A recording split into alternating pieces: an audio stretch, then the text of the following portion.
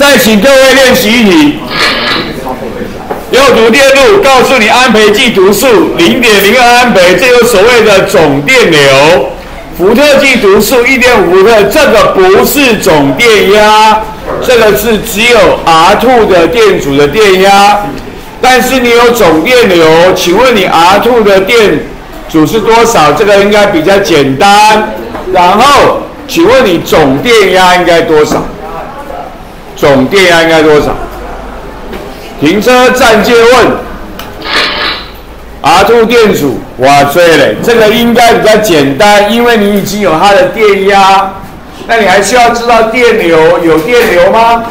然后你就会求电阻，好，这个应该是比较简单的。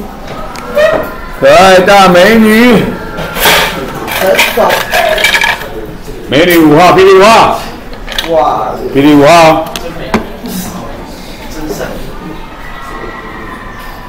对吧？你有答案吗？对吧？75那么大，请坐下。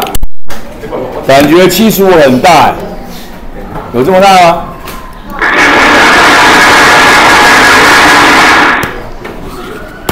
来，要求 R2 的电阻，就要用 R2 的电压、R2 的电流。老师说算什么带什么嘛。你要 R 等于 I 分之 V， 算 A 要带 A 的，算 B 要带 B 的嘛。好，那你现在呢 ？R2 电压告诉你啊 ，1.5 伏特啊。R2 电流呢 ？R2 的电流 ，R2 跟安培计串联嘛，所以两个电流怎样？一样嘛，所以也告诉你，所以都已知啦，都已知往里面带就好啦。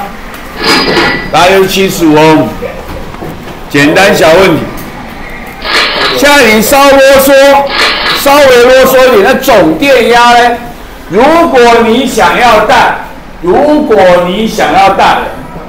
R 等于 I 分之 V，V 等于 IR，你要求总电压就要带总电流、总电阻。或者呢，你有没有办法求出150欧姆的电压？有的话，两个串联，总电压是分电压相加嘛，那也是一个方式啊，那也是个方法，随便你啊，开心就好啊，理解就好啊，这样子是多少呢？帅哥20分。我好奇耶。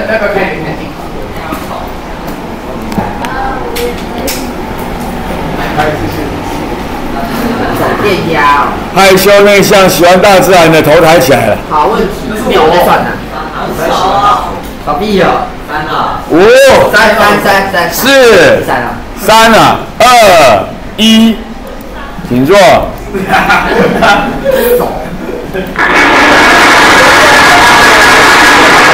等一下，1.5，这样有两个做法。1、2、3、4。一个是利用100欧求出150欧姆的电压，利用电压的串联并联去求。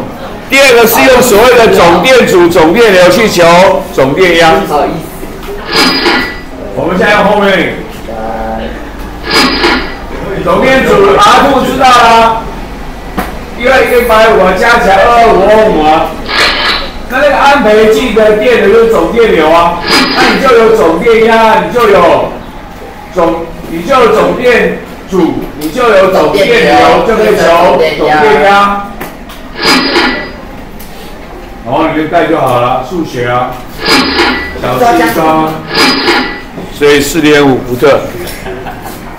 这就是我们的练习14啊，再一次的就是画电路图。请你求电压、电流、电阻。我再说一次方法：1 R 等于 I 分之 V，V 等于 IR。2，你所背过的串联并联公式，包含电流、电压跟电阻，可以帮助我们解决。这就是我们的练习14。